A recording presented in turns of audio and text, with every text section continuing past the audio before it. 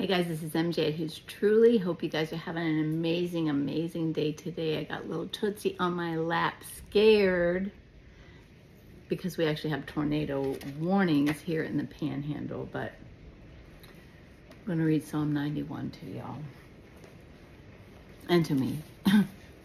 This is out of my mom's Bible. I love my mom's Bible. It is a large print. I want to show you this, how large this print is. How's that for perfection for my eyes? So this is the Living Bible. Well, this is, the New Living Translation.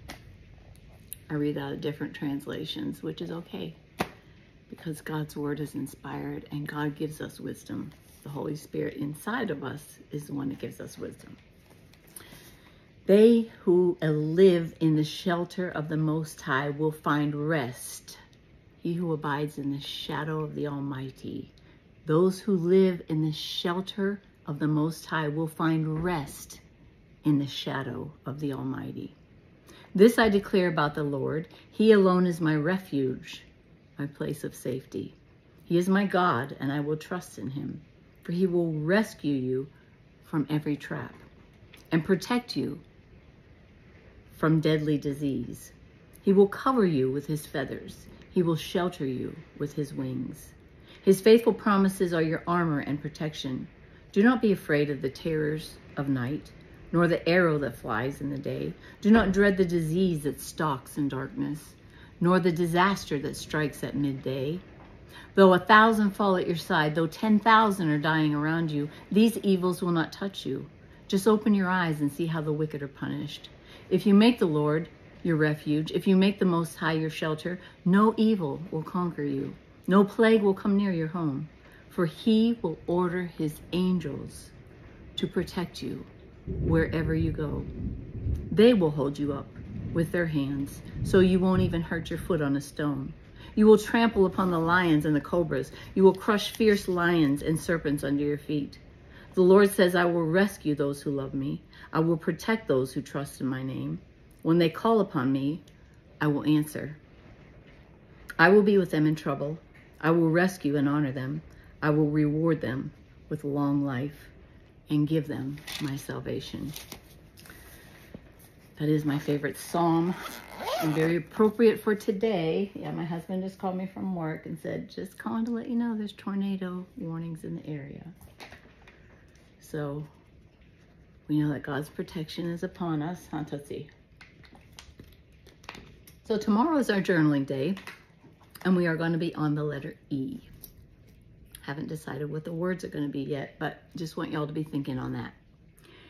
So I'm going to share from one of my journals in 2022, which is very appropriate today. Okay, today is a new year. I believe it will be our last. Okay. Not because of death or tragedy, but because time has come to pass. This is actually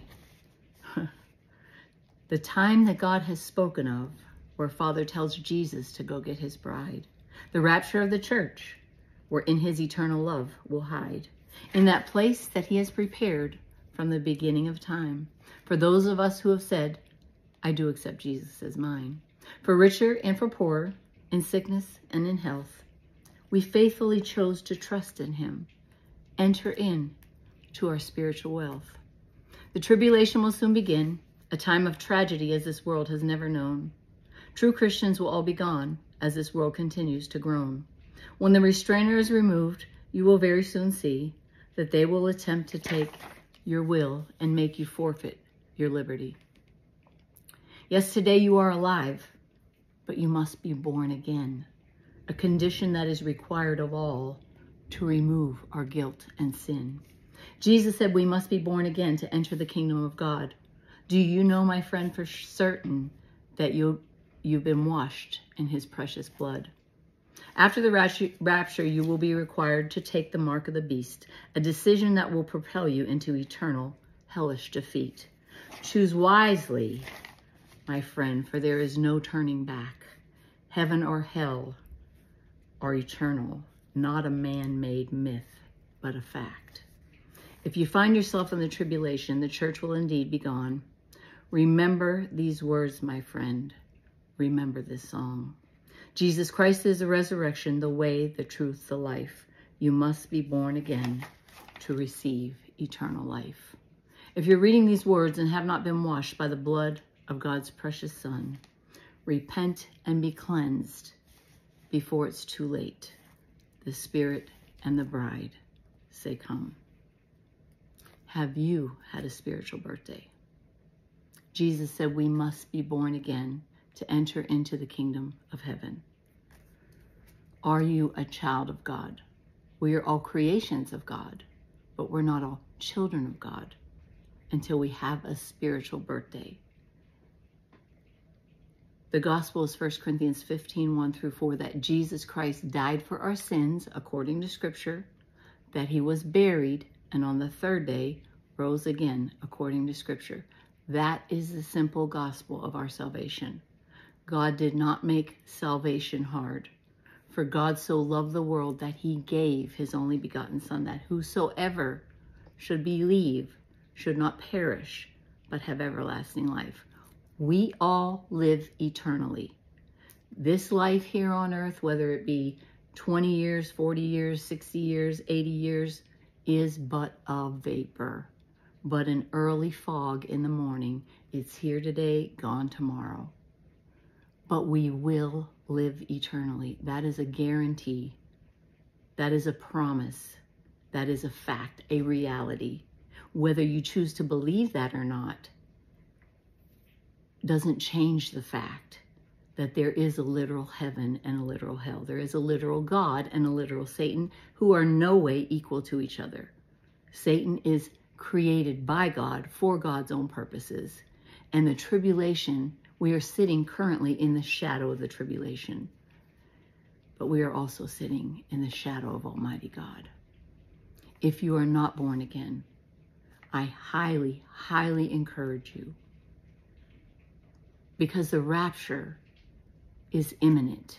Imminent means it could happen in a minute, in less than the blink of an eye. The church will be gone. The church age will be closed.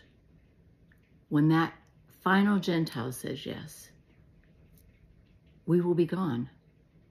And it will be the most hellish, dark time that this mankind has ever known. Read the book of Revelation for yourself. I mean, if you don't have the Holy Spirit indwelling you, you won't understand, but you'll see. You'll see the destruction and God's wrath that is to come upon this world. And Jesus took our wrath on that cross for us so that we don't have to go through that time. Because the tribulation, also known as the 70th week of Daniel, or the time of Jacob's trouble, Jacob is Israel, is for the salvation of the Jewish nation, or to put an end to iniquity. For Christians, the end to iniquity happened on that cross. Okay, so we don't go through the tribulation. We are not appointed to that wrath. We are harpazoed, lifted out of there, this place, this wicked world, before it gets more wicked. And it is getting rapidly more wicked as the days continue. Normal isn't coming back, guys. Jesus Christ is coming back. And that trumpet, when you hear that trumpet sound, that is the rapture. We will hear the trumpet sound. Christians will hear that trumpet sound. The dead in Christ will rise first, and we who are alive and remain will be caught up with them in those clouds and ever so be with our Lord. And the Bible tells us to comfort one another with these words, encourage one another as we see the day approaching. There is a final generation that will see the day of the Lord. The rapture. We'll see the rapture. That is us. I believe that 100% with all of my heart. So If you're not a child of God, please, I beg of you today to come to Jesus Christ, because at that point, you become a child of God, adopted into God's very own family, joint heirs with Jesus Christ. So it's very simple. God made it very simple. The wages of our sin is death, but the gift of God is eternal life through Jesus Christ our Lord. Okay, so the penalty for us being born into this condition called sin is death, eternal separation from a God who loves us, a God who gave himself for us, a God who became man himself, perfectly God and perfectly man, was crucified, buried, and on the third day rose again, and is currently seated at the right hand of the Father, imminently coming back to get us. Okay, you simply admit, yes, I am a sinner in need of a Savior. Okay, all have sinned and fallen short of the glory of God. All of us, not some of us.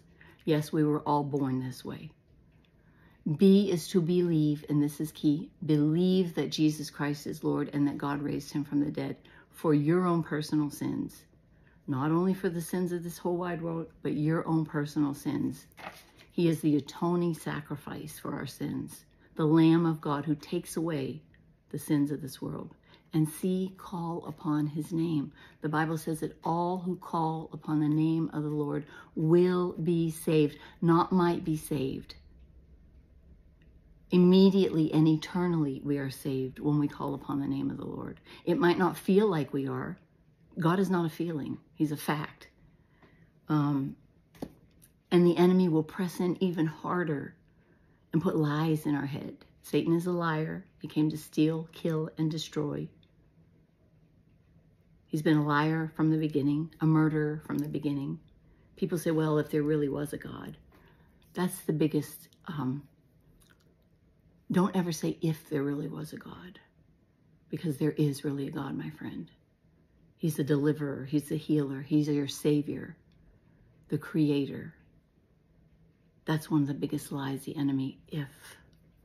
If God really says this, if there really was a God, all this wouldn't be happening. Satan came to steal, kill, and destroy.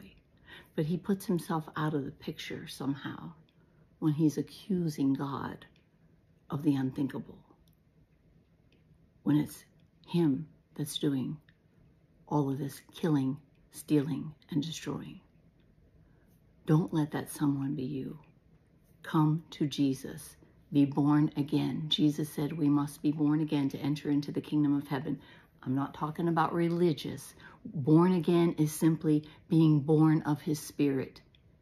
And we're born into a condition of sin, so we're born again into the condition of Christ's righteousness. That is not even our righteousness.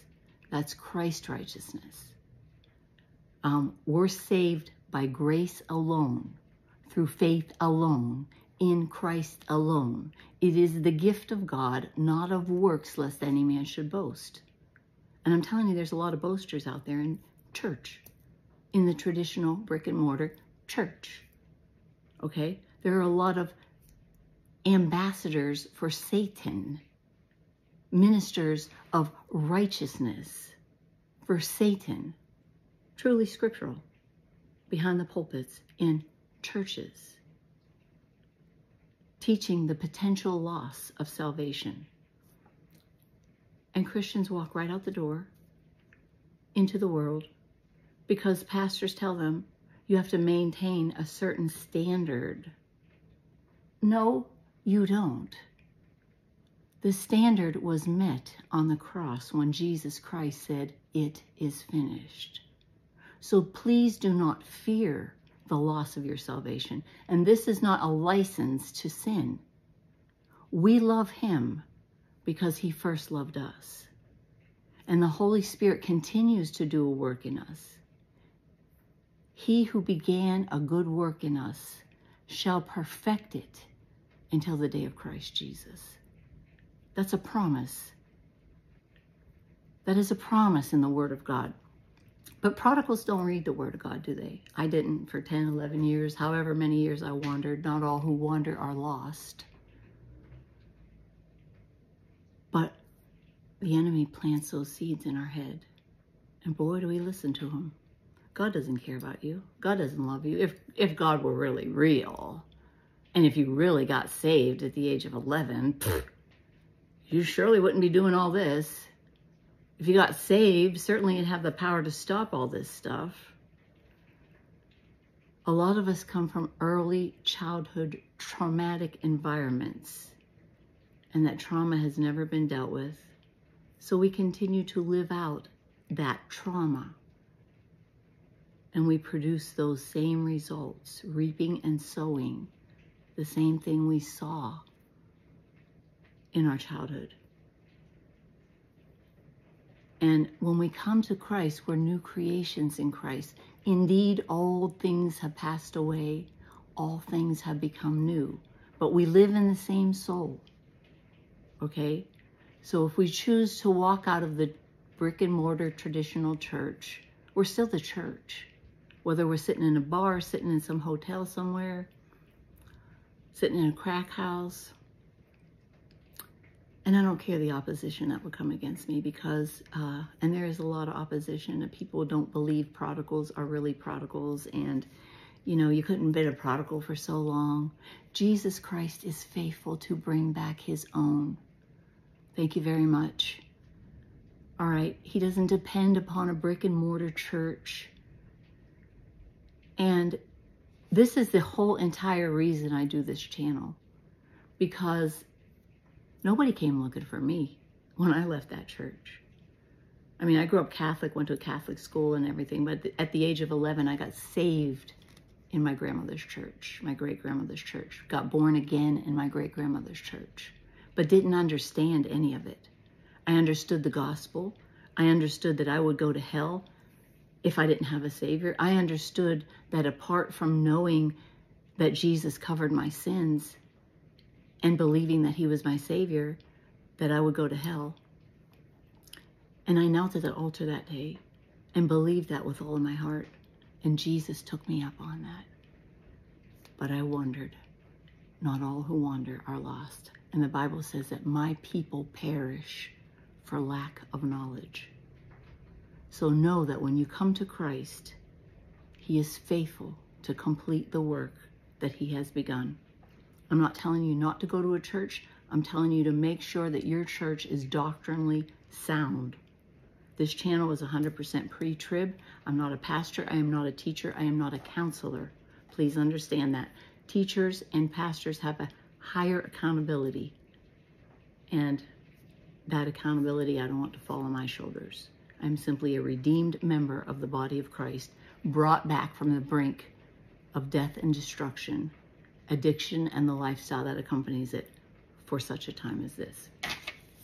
Okay, so God says, if any man lacks wisdom, let him come to me. I pray for blanket wisdom for this channel, everybody on this channel, every family member represented on this channel. Because God says, if any man lacks wisdom, let him come to me.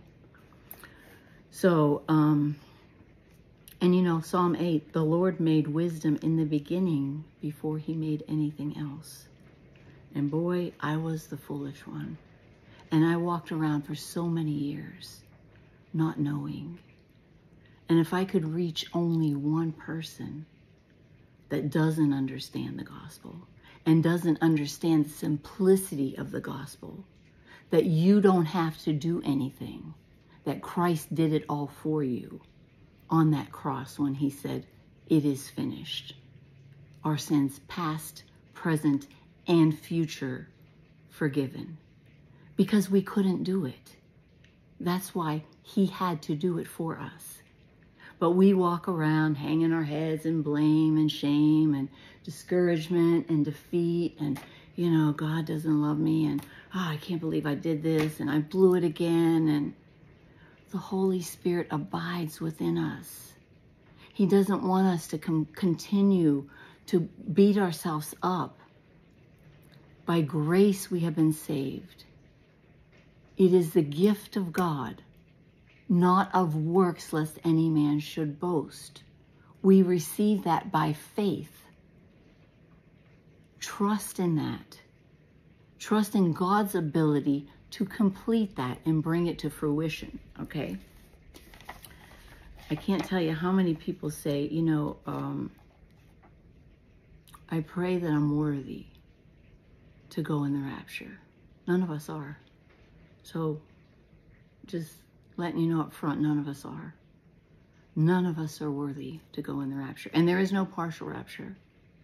We are worthy only by the blood of the Lamb and being covered by the blood of the Lamb. Just like in the Old Testament, Passover, when that blood was put upon those doors, Passover, okay? It's because of the blood of the Lamb and what Jesus Christ did on that cross and us believing in the shed blood of what Jesus Christ did on Calvary on our behalf, that we will go in the rapture. It's not because of what we've done or not done here on earth.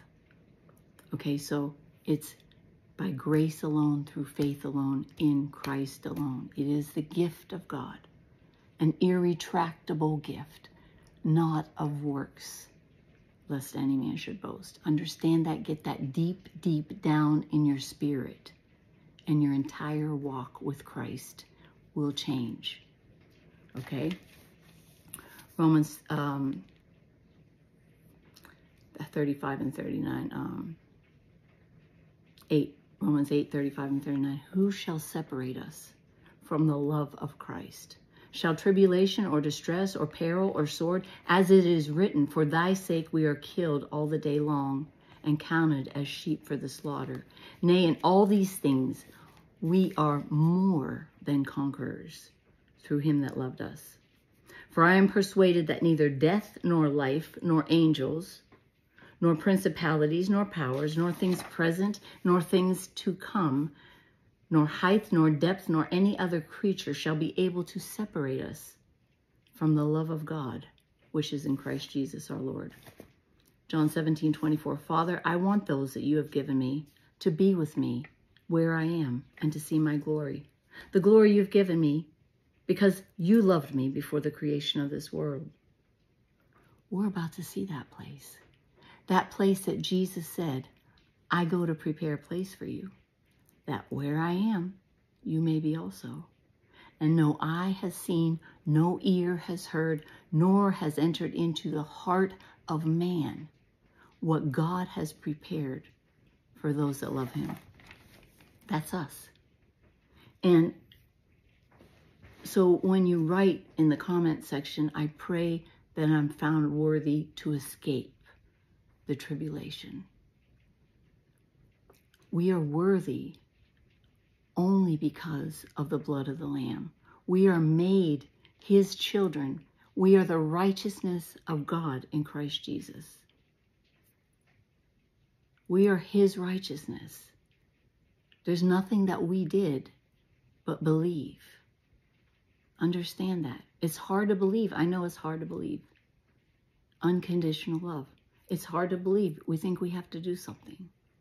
And that's how the church fools a lot of people into, tithing and giving this and giving that. And, if you give this, God will give his favor. And, this name it, claim it business. And, the church has replaced Israel. Let me tell you, the church has not replaced Israel. God is getting ready to step in even now for his beloved Israel. Israel is surrounded on 7 fronts. And it is very, very biblical. And prophecy is unfolding at warp speed. Damascus will be destroyed. Uninhabitable. Okay? Christians, we're not waiting for these horrific things to happen. But the worse it gets, the closer we are. And the darker it gets, the brighter we shine. So don't let these circumstances, don't let poverty and economic status and whatever you're going through, pain, emotional trauma, sometimes we put ourselves in that emotional state by engaging in other people's garbage. Detach yourself from somebody else's emotional trauma, their emotional business, especially if they're choosing the consequences of. If they're choosing to walk that route, they're choosing the consequences of that. And sometimes we engage in that. You know, sometimes we allow our thought processes to go there. As soon as you find your thought processes going there and, you know, oh, I can't believe this and I can't, oh, geez. When we find ourselves overwhelmed, be anxious for nothing. There are 365 verses in the Bible that tell us don't worry, be anxious for nothing, not to fear, because God's got this. So when we stay up late worrying at night and we're fearful and our mind is occupied with all of this stuff on behalf of other people, just pray for those people, because you can't do anything about it anyway. We can't do anything about our past. We can't change our past. We can't change their past. We can't change what they're doing right now. We can't change what our prodigal is doing. But the prayer of a righteous man availeth much, the Bible says. If it were not for my great-grandmother's prayers, I firmly 100% believe I would not be here today alive. I would be with Christ, because to be absent from the body is to be present with the Lord, but I would not be alive. I would have died in my 20s before coming back to the Lord as a prodigal. And I know that with all of my heart, because when I came back to the Lord, he gave me such a love for my great-grandmother, who was still living and did indeed live another probably 8 years after I came back to the Lord. And I was so excited, would send her poems and would tell her, and it was as if she knew all along, you know. I mean, I was in Miami and she was in Pennsylvania, so she didn't really know what was going on in my life. She didn't really know I was running kilos of cocaine from South Florida to New York, and we would stop at her nursing home and see her on the way back from New York to South Florida. She didn't really know what was going on, but boy, did she intercede on my behalf. And if it was not for the prayers of that godly woman who I avoided, who I grew up with, her bedroom was straight across from mine, and she would leave the door wide open at night. And sometimes all night, she would be praying on her knees. And I would have the nerve to yell into her room, "Can you shut the door?" I mean, I look back on myself and think, so know that God has your prodigal covered, okay? There's nothing that we can do about our prodigal, nothing. And worrying is not going to help us. We have to detach, totally detach. Pray for them, love them, encourage them, but detach, because the choices that they're making are theirs.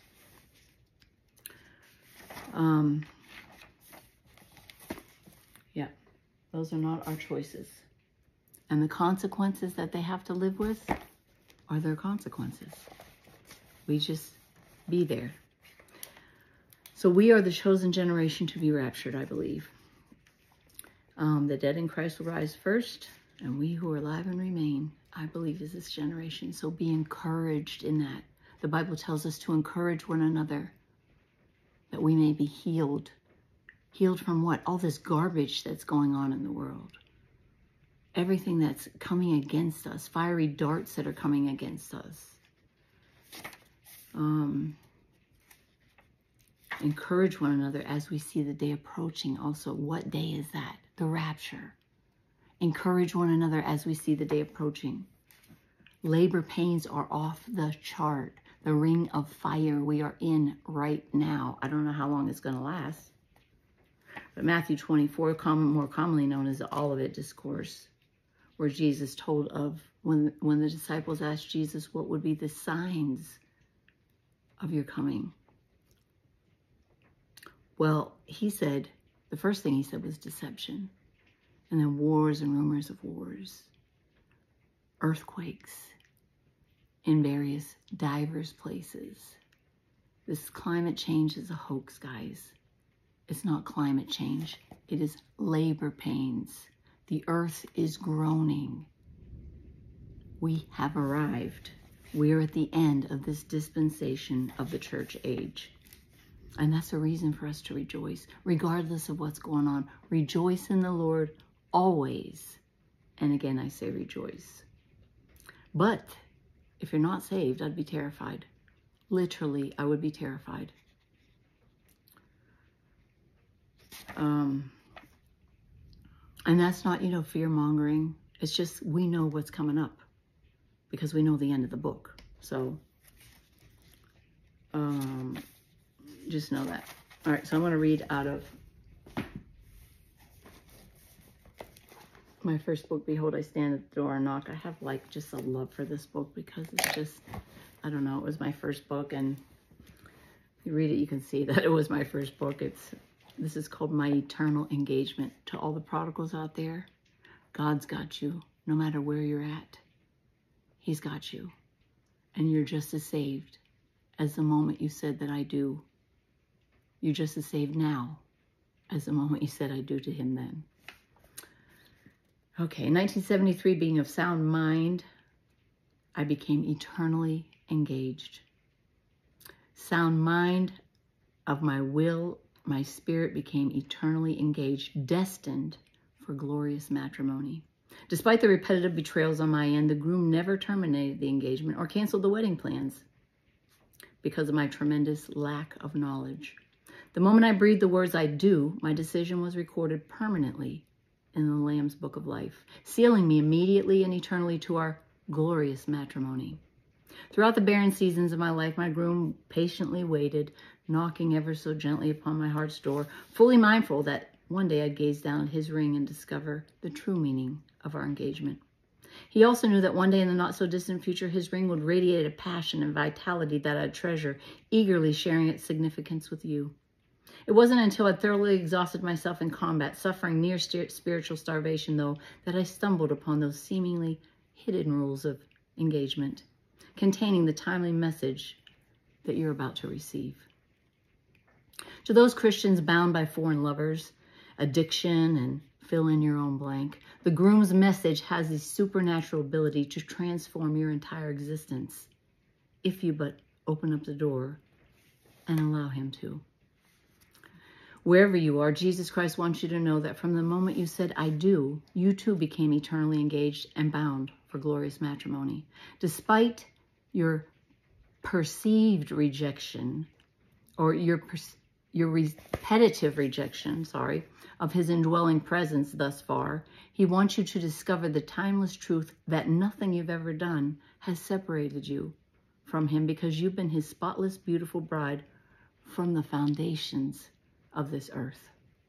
Jesus wants you to know that regardless of the distance that you've traveled thus far, he's never broken his covenant promise to you, and bids you to draw nigh unto him, where you'll discover the timeless truth concerning this glorious engagement. For only in receiving the fullness of his counsel will you receive the fortitude to release those present-day lovers. Fill in your own blank. Mine was addiction. Hit me hard. They say addiction runs in the family, or alcoholism, or you're born an alcoholic, or you're born an addict. That's a lie from the pit of hell. Genetics load the gun, and we pull the trigger. We're born into a condition called sin, not a disease. We're all born into this condition called sin. For this reason, we must be born again into a condition called Christ's righteousness. That is the only way that we have victory over this condition called sin. The vast majority to whom this channel or book is written long ago convinced themselves that they've forfeited the engagement. My prayer is to convince you otherwise. Behold the rules and live. Although I had accepted Christ at the age of 11 and believed the gospel, my sins had been eternally pardoned. My flesh needed to die to its own selfish agenda before I had even a remote willingness to hear what God had to say concerning my life. Because God foreknew everything about me before I was born, He knew exactly how I'd fall and planned precisely how I'd get back up.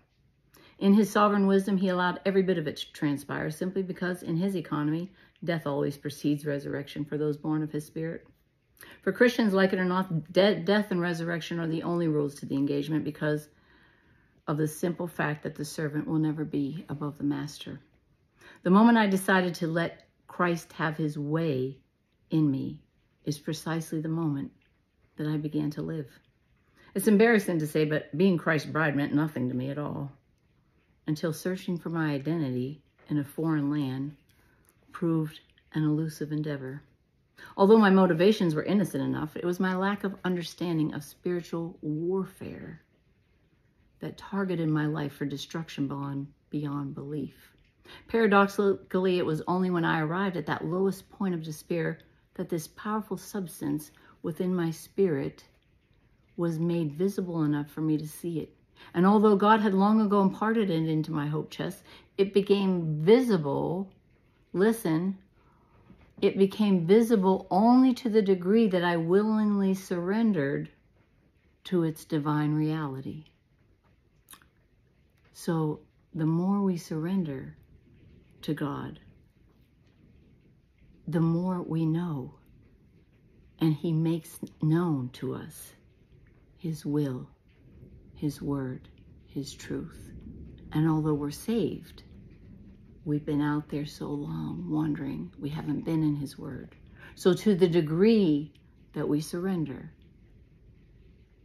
open the word of God, seek him, be still and know that he's God. Draw near to him and he will draw near to you. That's a promise. So, the treasures I've discovered thus far are too priceless to keep to myself, especially when I consider the number of prodigals out there still perishing behind enemy lines. What grieves our Father's heart the most is the sad fact that many of you simply won't make it. Those are just the heartbreaking statistics, especially with this fentanyl here now. It's heartbreaking to me. It's heartbreaking to me to see what's coming across our borders, what's permitted, that there are no boundaries. You know, God believes in boundaries. We're about to be raptured, guys. Those are just as the heartbreaking statistics. While you've depended so upon your makeshift castles, hiding out in counterfeit shelters never meant to keep your enemy out, he's crept right into your home without any resistance from you, simply because you've yet to understand the rules of your own engagement. Failing to nurture the spiritual bond of trust so vital to your own survival, you've permitted the only one capable of defeating your enemy to stand outside knocking,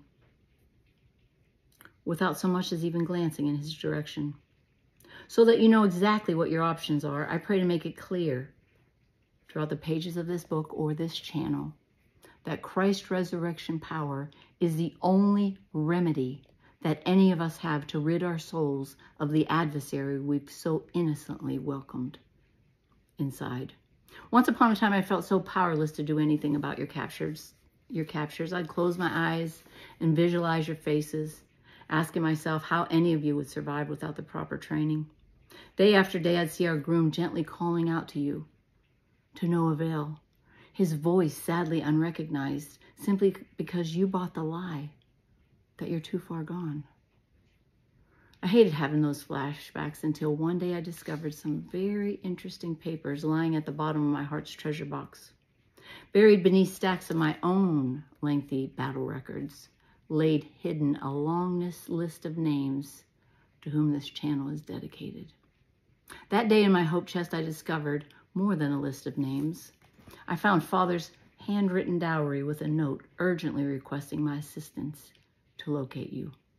The assignment read as followed: Daughter of the living God, your life is now a platform for my spirit to boldly speak. The doors will quickly open. Remember my guidance to always seek.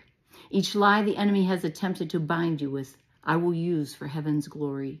Many lost souls will find their way back home because you've chosen to tell your whole story. Arise, sweet daughter of the living God. Take these words and quickly run. I have paved the way and opened the doors for you to glorify my Son. Let the fire of my spirit illuminate the way. Inquire of my prodigals, still broken and astray. Let them see by your example that I can right every wrong. Show them that what they have believed to be a curse can be their soul's sweetest song. Tell them I have never left them, that I am waiting to set them free. Every child of mine is destined for complete deliverance and victory. I will complete the work that I started. Nothing can pluck them out of my hand. I am always interceding. Tell them I am who I said I am. Goes without saying that I have willingly accepted that assignment. And I will end with the fact that I know there is a devil, and you need to know there is one too. Okay, because if you got a lot of opposition, Jesus Christ defeated that devil. But if you don't know there is one, and that he hates you, there's a problem.